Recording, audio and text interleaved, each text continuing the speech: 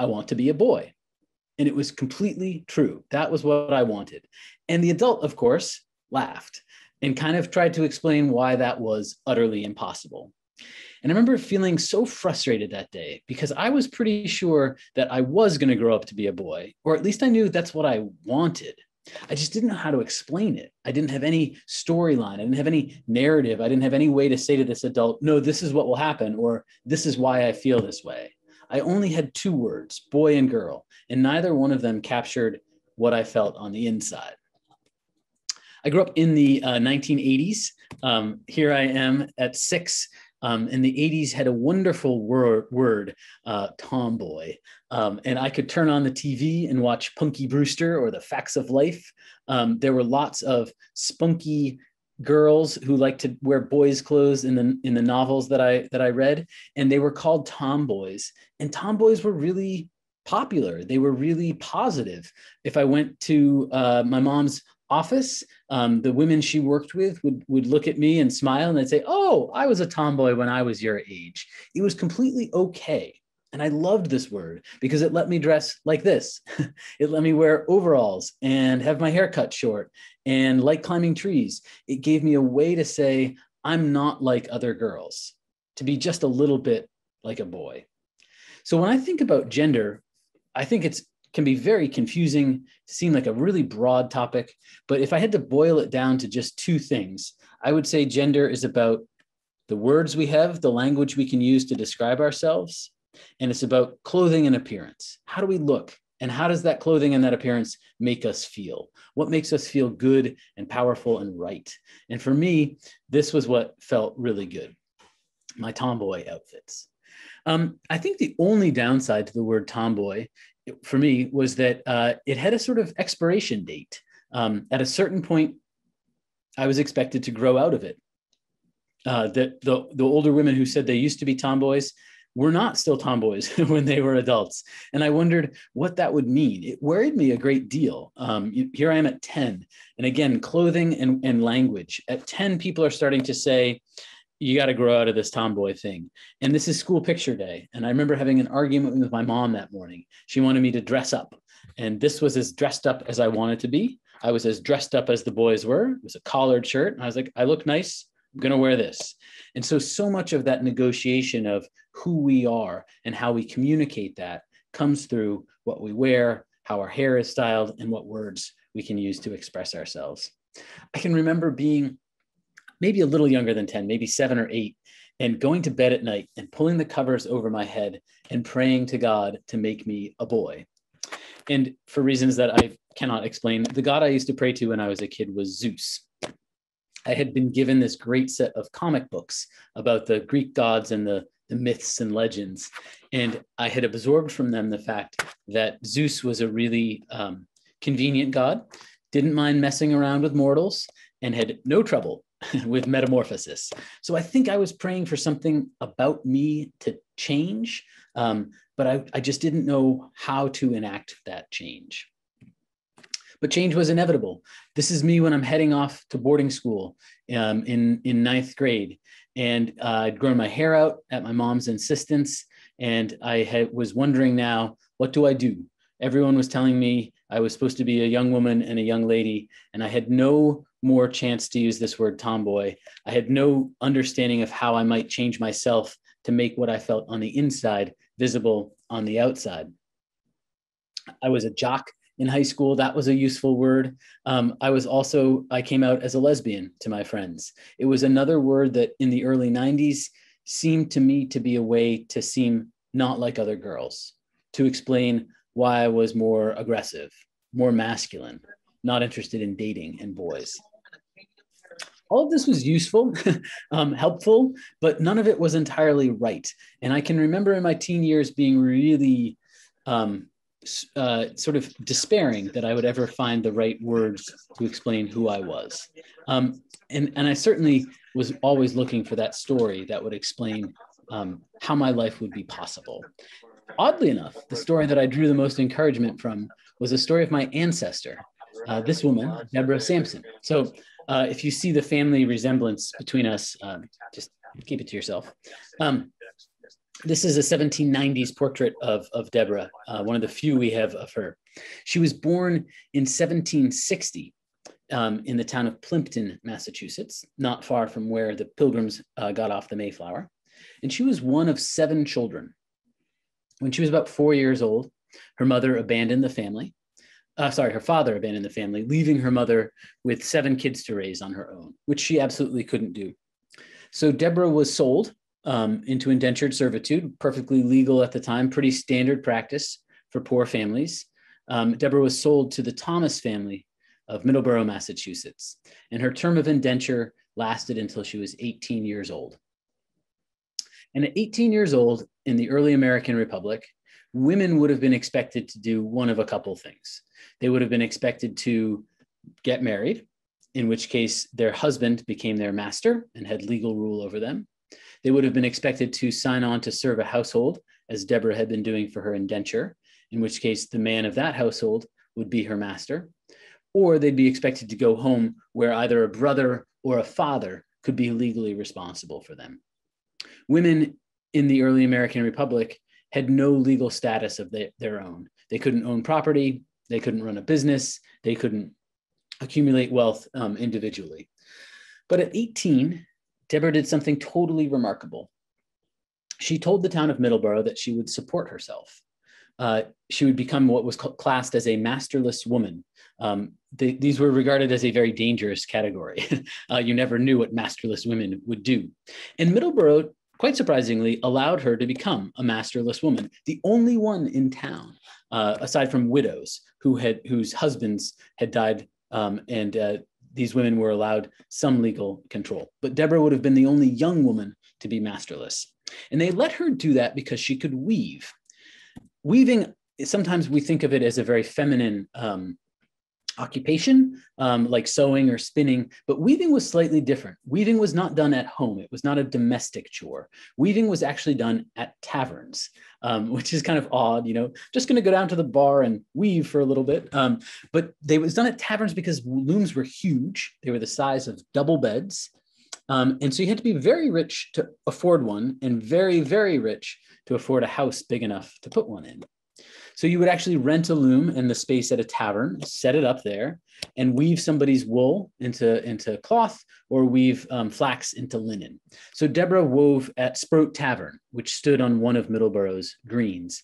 And from the doorstep of Sproat Tavern, she said she heard Colonel Ebenezer Sproat himself read the Declaration of Independence, just days after it was officially signed. She was there in a tavern, which would have been the male center of life, where news and gossip and weather and crops all was shared in the public rooms. And I think that was probably an instrumental moment in her life, in experiencing what men's lives were like as opposed to women's lives. When I was researching my novel Revolutionary, which is based on Deborah's story, I went in search of Sproat Tavern and drove all around Middleborough, Massachusetts. This is all that remains of Sproat Tavern. It is the original 1750 outhouse, and it is a unique model. It's a 3-seater, and one of those seats is child-sized. And I'm just delighted about New England history that someone has bothered to preserve this artifact. At any rate, Deborah supported herself on her own for the next couple of years. But then in 1782, General George Washington put out, actually, I think I have one more interesting document. Yes, this is the first record we have of Deborah's existence. So she's over 20 years old when this document records that she joined the Baptist Church. And I think this is an important one to share with you, not only because it records just how poor Deborah was, that there was no record of her existing up until this point, but also to point out how rebellious she was. The Baptist Church was brand new, and it was egalitarian. She was leaving the Congregationalist Church, which 99% of the town would have belonged to. So she was really striking out independently. Anyway, in 1782, not long after she joins this congregation, General George Washington puts out a call for recruits. It will be the final call of the American Revolutionary War. And all across the state of Massachusetts, nobody wants to sign on to fight. The war has been going on for years and years now.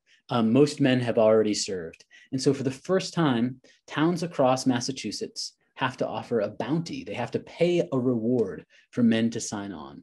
And in the spring of that year, Deborah sat at her loom in Sproat Tavern and watched as the bounty got higher and higher until it reached 20 pounds silver for any man who would sign on. That must have been an irresistible fortune.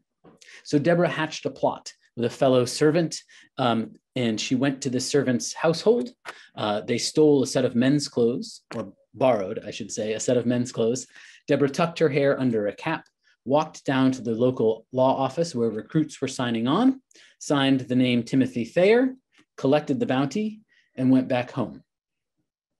In short order, someone had perceived that she had a disguise on and reported her to the local authorities. And they told Deborah, as soon as we can find the constable, we're going to arrest you. Deborah was not one to wait around, so she ducked out the back door before the constable could find her, stole a different set of men's clothes, and went throughout the state of Massachusetts looking for a place to sign on. We have an interesting record of this fact.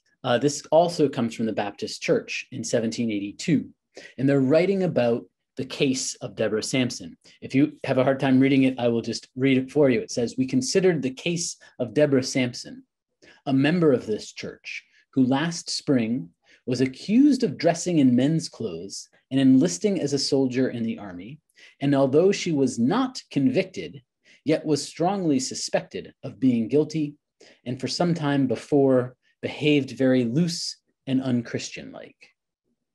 So this, I think, tells a lot about Deborah as well. The phrase very loose and unchristian-like, that as a woman, an independent, perhaps rebellious woman who wanted to be with or be like men, she would be viewed as unchristian-like. In fact, her actions in dressing as a man were a crime. And she could have been arrested, not that she tried to steal bounty money, but she could have been arrested merely for wearing men's clothes. So she fled town and she was not arrested. And she went all over Massachusetts. Here's where she starts in Middleborough. She goes down to what's now New Bedford, thinks about signing on to a boat, goes up to Boston, thinks about signing on here, and then begins to go from town to town using the name Robert Shirtliff, asking, how much are you paying for recruits?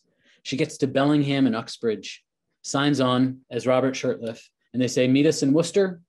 And when she goes up to Worcester, she joins a company of raw recruits, and they march all the way to West Point.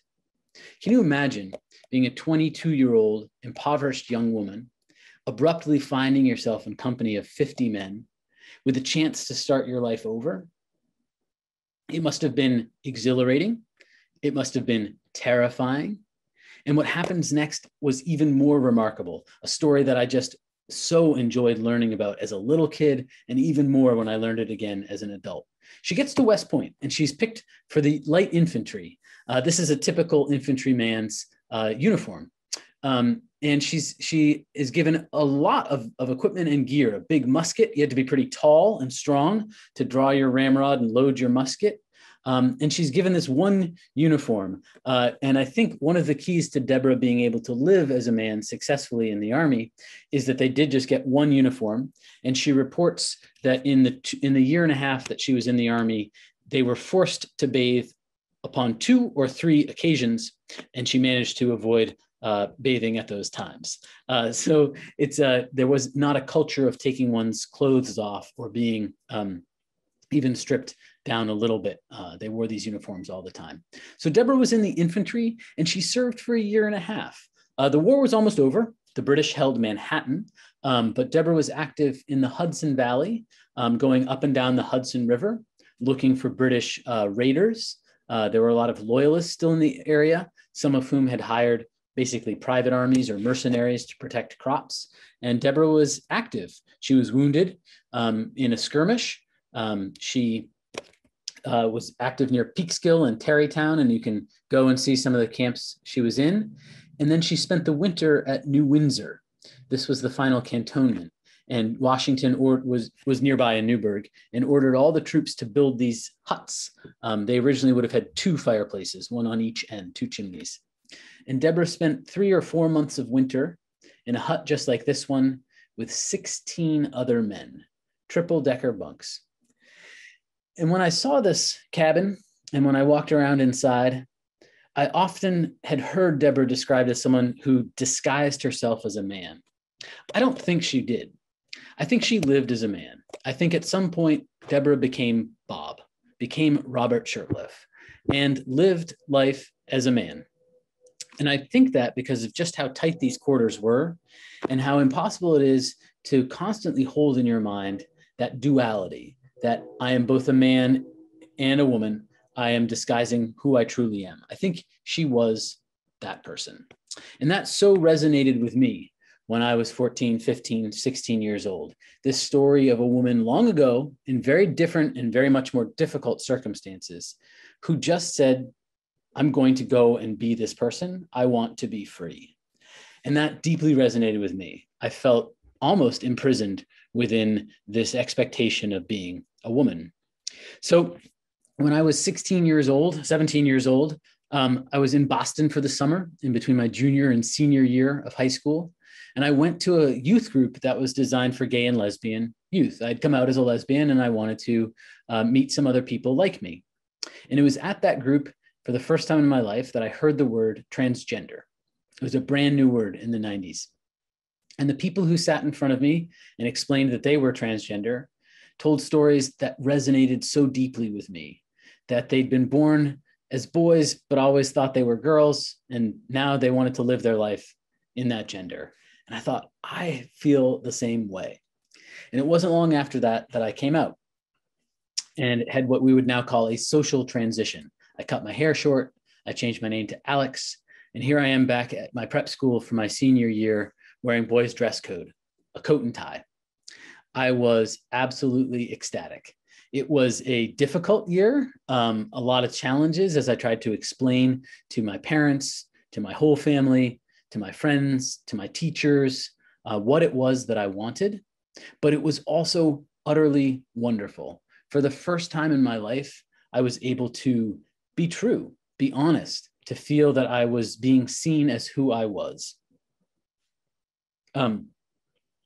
Again, it wasn't all easy, but Deborah's story really helped me. She didn't have words like transgender. She didn't have concepts around gender like we have today that would have helped her explain what she really felt. And in fact, in her own life, she was forced to return to living as a woman. This is a statue of her that stands in front of the Sharon Public Library. At the end of the war, Washington decommissioned and de-garrisoned all of the standing army. And he specifically said that the troops were to be sent home to their mother's care. He was very afraid of mutiny, and he thought the moms could control the soldiers. Deborah had no contact with her mother. You'll recall that she was sold into indentured servitude. But she did have an aunt, and she went back to that aunt. Only she told that aunt that she was Ephraim Sampson, her brother. And for the next few months, she lived with her aunt as Ephraim.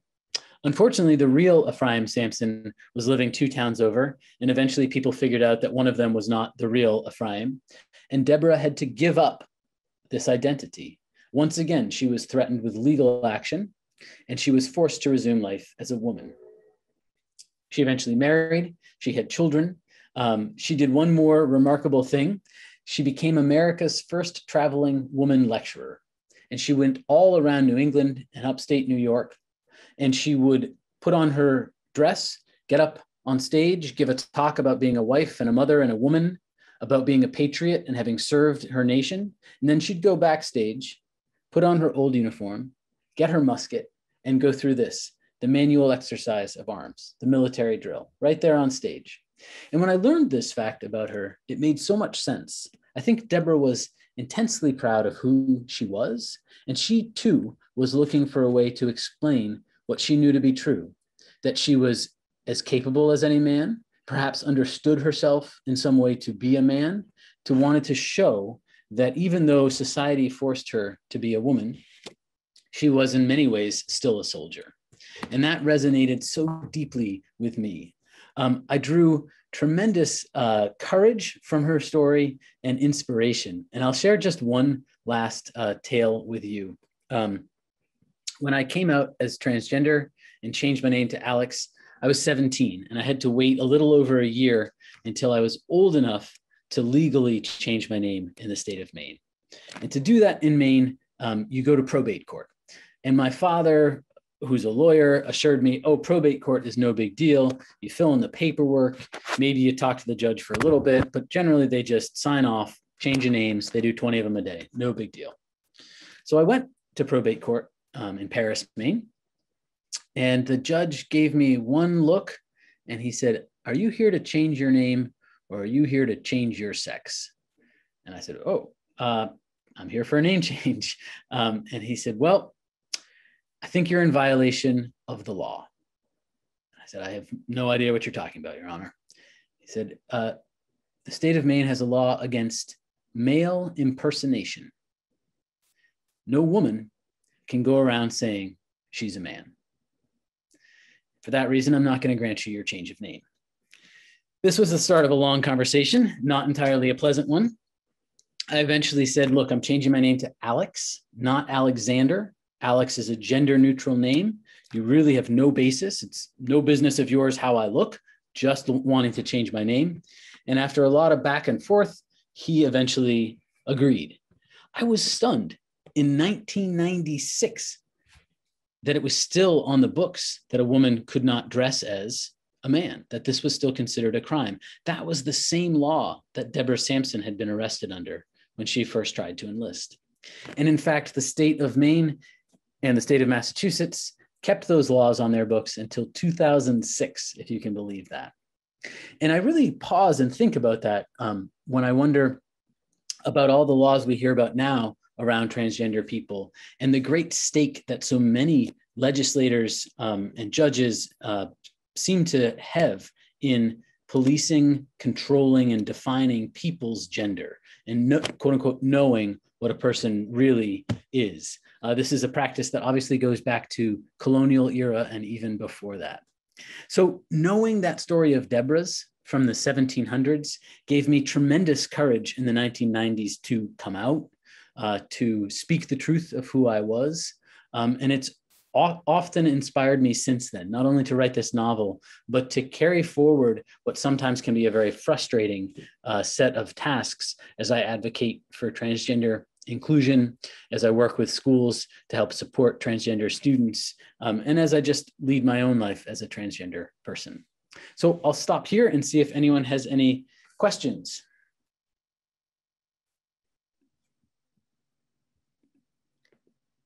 So if anyone has any questions, you can unmute yourself, or you can raise your hand, or you can write it in the chat if you don't want to unmute yourself or ask a question. Kevin, I see that you have a question. I have a question. Please understand that I'm a bit older than most people, and this subject is a bit awkward for me. But is there anything different about you genetically? What about you made you want to be a boy instead of a girl? Yeah, so that is an interesting question, and I wish I had a good answer. There's not a lot we know about the genetics of being transgender or the genetics of being gay or lesbian. There have been a lot of studies. Most of them have not recorded any results. The way I knew I was a boy is the same way everyone else knows. I just felt that way. And it was regardless of what people said to me. And it was regardless of people trying to say, but look at your body. And I'd say, I'm looking at it and I still think I'm a boy. And the fact that I've never had surgery, but I've lived most of my life as a man makes me say that biological sex, my chromosomes, my genitalia, my physical presence has nothing to do with my gender. Gender's all in the mind. Gender's all in the mind, and gender's expressed on the outside. So I knew psychologically, emotionally, mentally, that I was a boy, no matter what my body was supposed to be telling me. And I remain biologically female. I take testosterone. I've taken testosterone since my mid-20s. But chromosomally, again, all the rest of my body, female. But I live as a man. it makes sense to me. But I know it's baffling to people who have been told their whole lives, you're a boy because you have this body. But to me, it's a question of mind versus body. Thank you. Sure. Then Amber, I saw your hand raised if you wanted to unmute yourself. You are mute. Okay, there you go. I got it. I enjoyed your story so much. And you talked about working with trans youth and advocating. And I'm curious, we had a lot of opposition in this town when it came to a school policy to protect trans and non-conforming youth. So what other things can we as a town or community do to be more inclusive and provide a safe space for trans youth? And how do we overcome, I mean, that's kind of a loaded question, I think, but the opposition? What are some things that maybe you've had success with? Yeah. This is work I've done across New Hampshire and around the world. And it's different for every place because the hurdles or the concerns can be different. So I'm loath to say that one size fits all, but often what I like to talk about is take the pressure off transgender and non-binary people. And let's just talk about gender. Everybody has gender. And how, so when I go to a school, I'm just as curious, how does it feel to be a girl at this school as I am, how does it feel to be transgender at this school? And so encouraging schools to acknowledge gender and to talk about it is often a great first step. Encouraging places that are very gender segregated to talk about what good things and what bad things happen in those single gender spaces. So for instance, when I go to a school, they'll often say something like, we could never do anything with our locker rooms, right? Boys and girls have to be separate. And I'll say, okay, tell me the top 10 great things that happen in your boys' locker room. Like, Okay, tell me a couple bad things that happen in your boys' locker room. Oh, well, there's this and that. And I'm like, oh, so it's a place that has problems. Let's talk about how to fix those problems. And sometimes in that conversation, what comes out is when you put boys together and say it's all boys here, there's some problems that occur. Sometimes bullying, sometimes really negative language, sometimes some misogyny. And what can we do to change that dynamic? So that can be one path. And then other times there's such resistance to talking about these things that you kind of have to go a different route. And I did a lot of work in New Hampshire with schools around bathrooms. And they almost never want to let transgender girls into girls' restrooms. That's kind of the big culture war at the moment. But they mostly will send them to single stall restrooms. And usually there's only a couple of these in a school, maybe in the principal's office, maybe in the nurse's office. And it's really isolating and inconvenient, and sometimes unhealthy for the kid to use that bathroom space. But if that's what the school is going to allow, then the best I can push for is to say, what's the sign on that bathroom door? And can it say something that affirms the people who use it? Can it say, instead of restroom, all gender restroom? Right? We put like family restroom on it. But can we at least acknowledge that there are transgender and non-binary students in this school and that they deserve to be recognized, that there are people who aren't girls or boys? And can we somehow have some language, some presence for those people? It's a very, very small victory that sometimes actually feels like a loss, but you get one sign and you start to raise awareness. So again, you kind of have to look for the right avenue to approach, but those are places where I've started. But Alex, why does it have to say anything other than restroom? Because men can use it, women can use it, transgender people can use it. Why does it have to say anything other than restroom? Sure, but boys and girls are mentioned all over the place.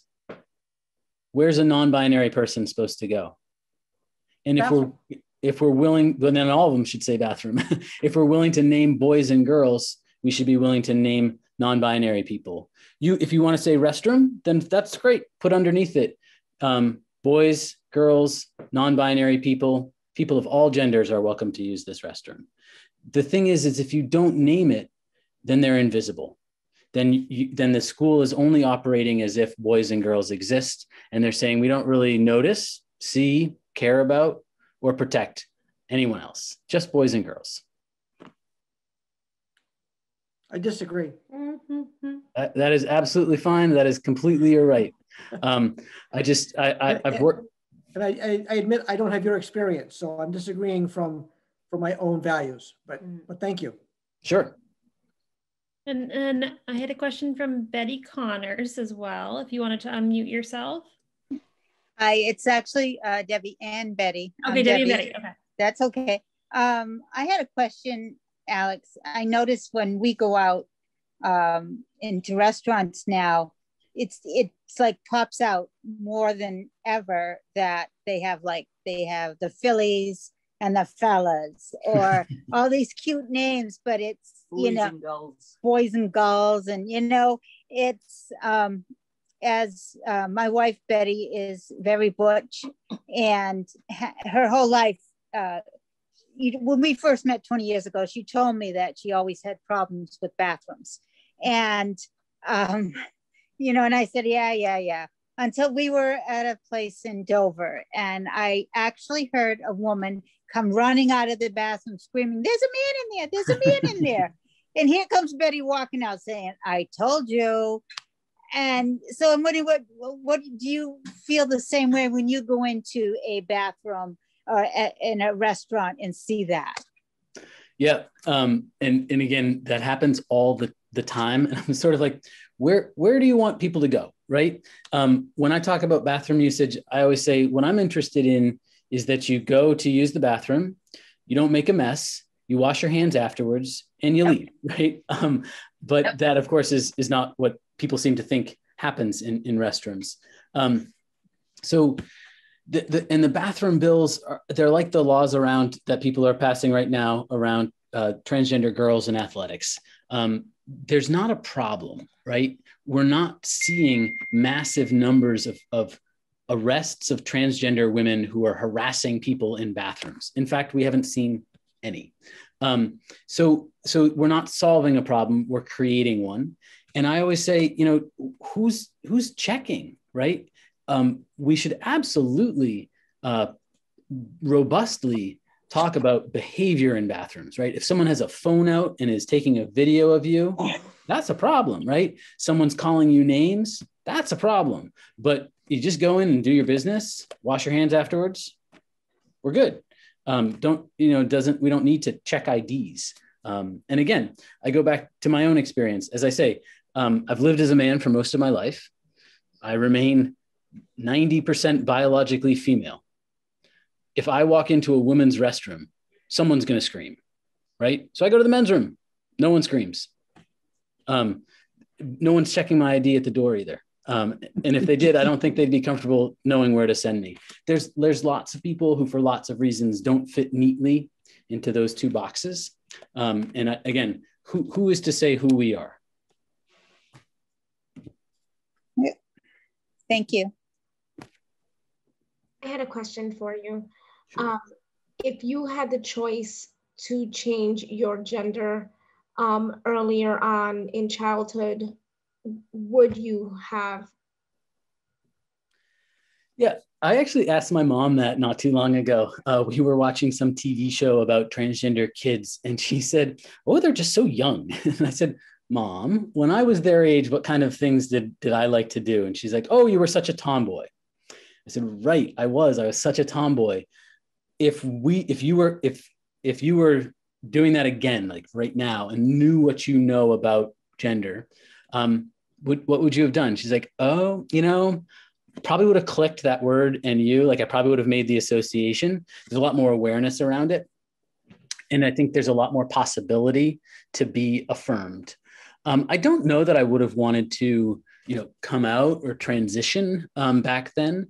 But what I would have loved is somebody saying, "Oh, if you want to be a boy, you can be a boy," instead of laughing at me, or instead of trying to make me more feminine in order to kind of push me away from boyish things. I think that was what was really difficult as a kid, was when people would say to me, "Stop acting like a boy," go put on a dress, as if that was going to solve a problem, right? Just to have anybody say to me, hey, it's fine. You want to cut your hair short? No big deal. It was just gender was a constant battle. And so a lot of times, you know, I work with parents and teachers, and they'll say about a 5-year-old, how can they possibly know who they are? And I'm like, probably no 5-year-old knows who they are on any score, but ask them what makes them feel good. And then ask them, what's the cost of letting them do that, right? If the little boy wants to wear a dress and he says, it makes me feel amazing, it makes me feel like I can fly. Okay, put on a dress. Who's hurt by that, right? So that's what I would have wanted as a kid. Betty, did you guys have a question again? Your hand is raised. You're muted, so I'm not sure if you do. I just didn't know how to take it down. Okay, so it's on the reactions, and then you can hit lower hand. Hold on.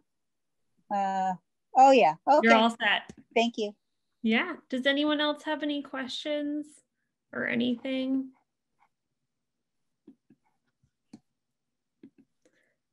Oh, okay, Kevin, you do have another question. And you can unmute yourself, Kevin. Alex, I have to give you a lot of credit. For me, again, as an older person, this is somewhat more enlightening than I had expected. It gives me pause for thought. I don't know whether it's possible, but at some point in time, I think I'd like to continue this conversation with you at your convenience. And it might not be possible because we both live different lives and we're on different schedules. But if you're willing to share your contact information through the library, that would be wonderful. Thank you. Absolutely. Yeah. I always love having conversations, even when they're difficult, sometimes, especially then. So, yep. Happy to share that. I also have a website and you can contact me through that. I promise I will not make it difficult. Okay. Sounds good. I do have a question from, I think it's Jonna or maybe Joanna. She said that her mic is broken, but her 21-year-old trans son knew when he was a child he wanted to be a boy. And she said, I wish we knew then what we know now. We would have let him be himself and we would have figured out, would have allowed him to be on puberty blockers until he figured it out. Yeah, puberty blockers are amazing. They're sort of a lifeline for both transgender kids, questioning kids, and their parents. For those of you who don't know that, it's a relatively recently developed class of drug that just delays puberty. And so if a kid is, let's say, 10 years old and is really questioning their gender, but they're not sure or their parents aren't sure, they can just sort of pause physical development, hormonal development, but psychological and emotional development continues. And what you end up getting is you get a kid who's maybe 16 or 17, a lot more emotionally secure, a lot more psychologically and intellectually developed. And they haven't gone through what for a transgender person is a truly traumatizing experience often of having a body become really foreign, really at odds with who they are. So it's not all trans people feel that way, but for some trans people, that's a really, really powerful option to have. And did anyone else have any questions or anything? I don't want to skip anybody. If you do, you can ask it in the chat. You can raise your hand. You can unmute yourself.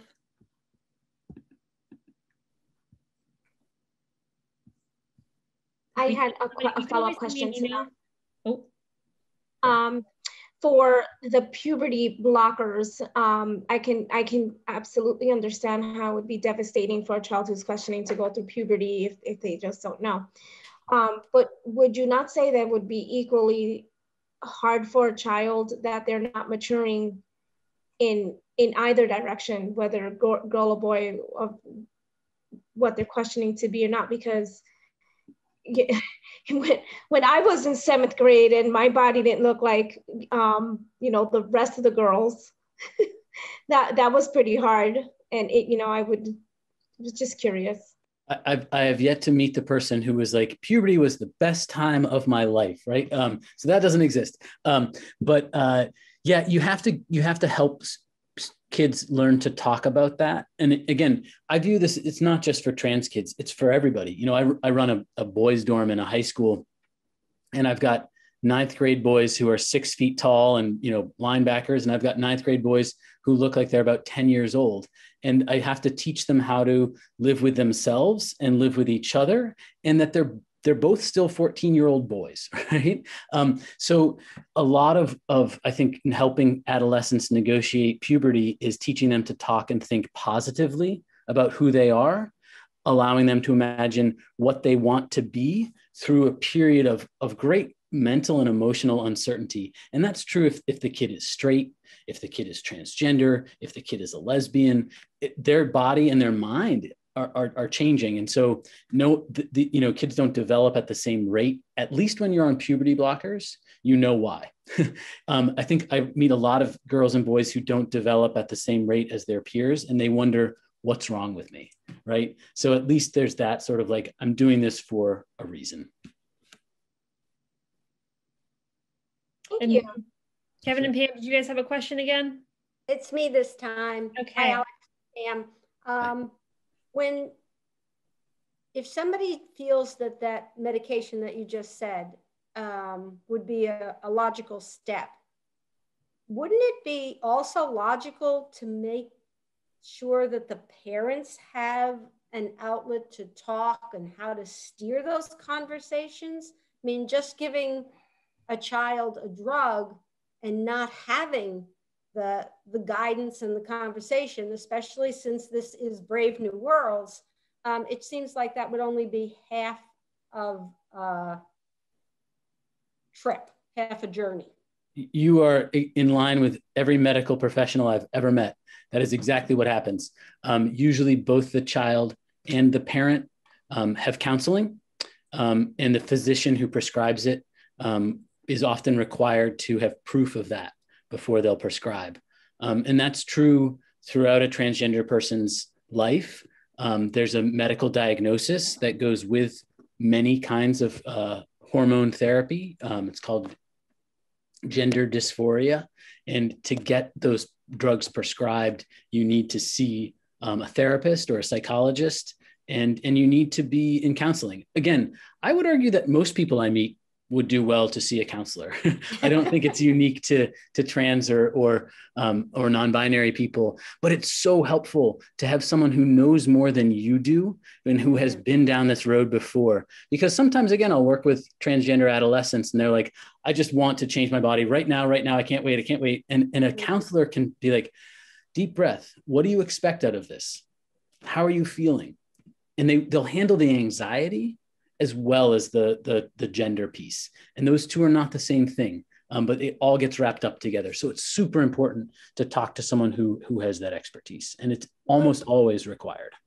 Wouldn't the parents also be saying, I don't know how to deal with this anxiety? Yes, they are.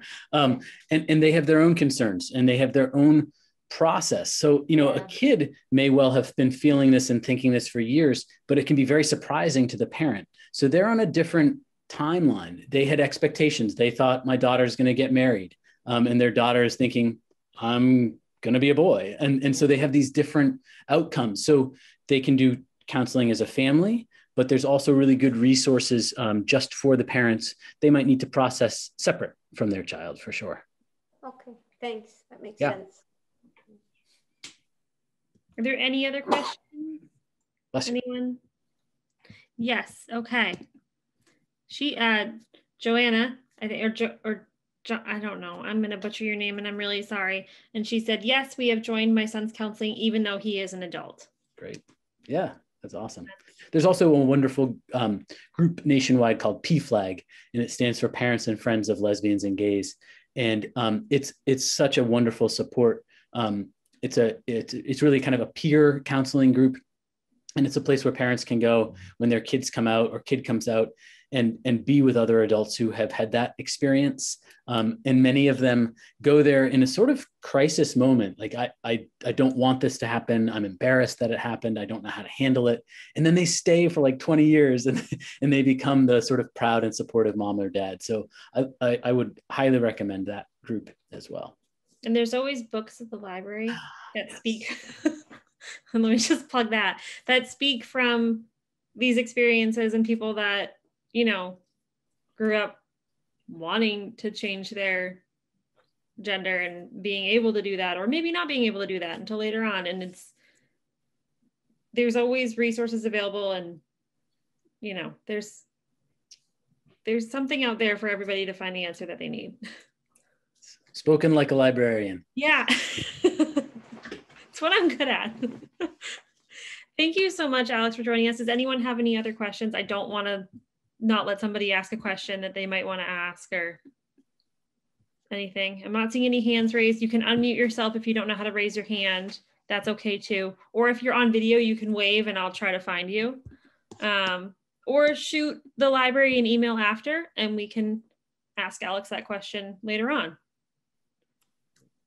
Thank you so much, Alex, for joining us tonight. And James needs to ask a question. Who does? James Rollins. Okay, so I will, if you unmute yourself. You are muted.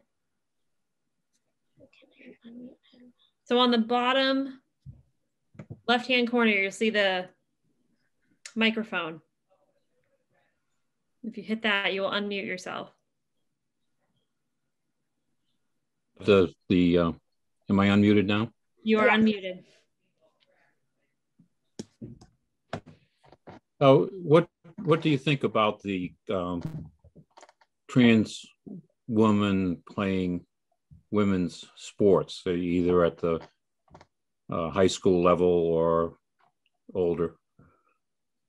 Yeah, that is getting a lot of national coverage. It's a really interesting question. There's little doubt that testosterone gives athletic advantage in some sports. For instance, weightlifting and short distance track, like we're under the 800, a substantial advantage. I'm not convinced that taking lots of testosterone makes you better at volleyball or gymnastics. In other words, it's not so cut and dry as people are like, well, if you have testosterone, you're going to beat women at all the sports. It's like, well, there's more to it than that. So that's one thing I think. I also look around nationally, and I don't see a lot of transgender girls dominating women's sports. In fact, I don't see a lot of transgender girls on athletic teams. I've worked with dozens and dozens and dozens of schools, and I can count on one hand the number of trans girls on sports teams that I've worked with.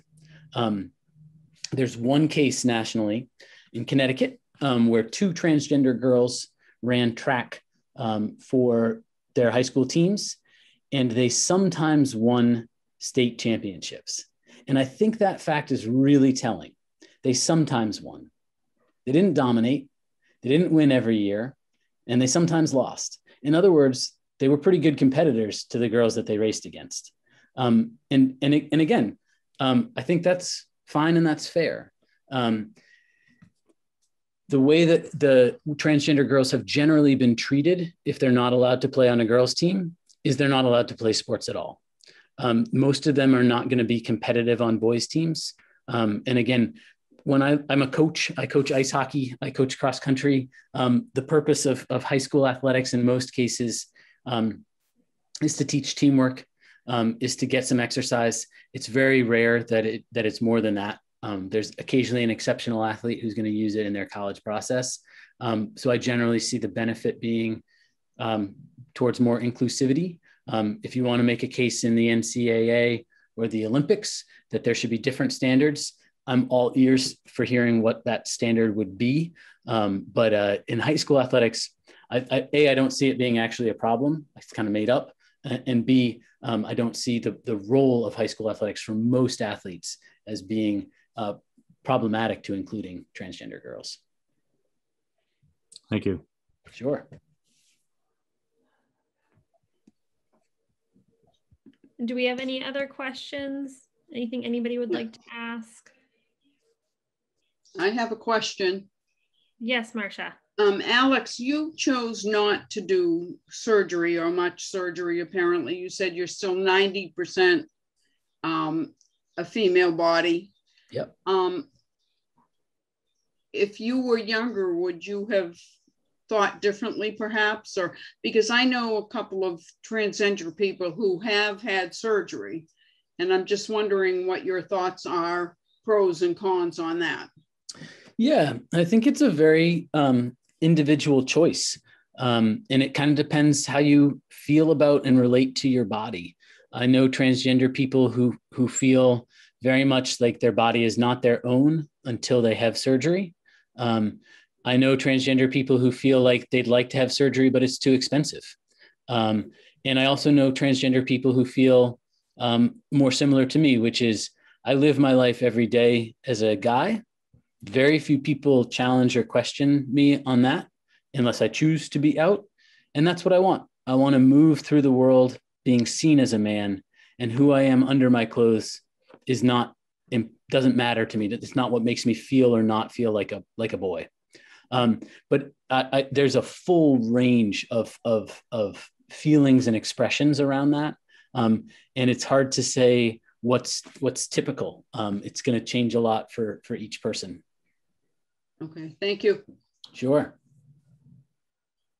And I'm going to say your name wrong again. I don't know. Joanna. Jonna said, my son was very dysphoric. He had top surgery. It made a huge difference. Yeah. And so that I would say I've heard that from a lot of transgender people.